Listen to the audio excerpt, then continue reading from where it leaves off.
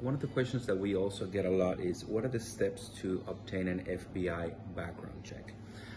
In order to get an FBI background check, you need to contact an FBI channeler. A channeler is somebody that just channels your fingerprints. They don't do it with the ink anymore. Everything's electronic, so you put your fingerprints, and then that company will send the documents to the FBI, and then the FBI will issue a report that is going to be mailed to you by in PDF form. So step number one is to contact a channeler company.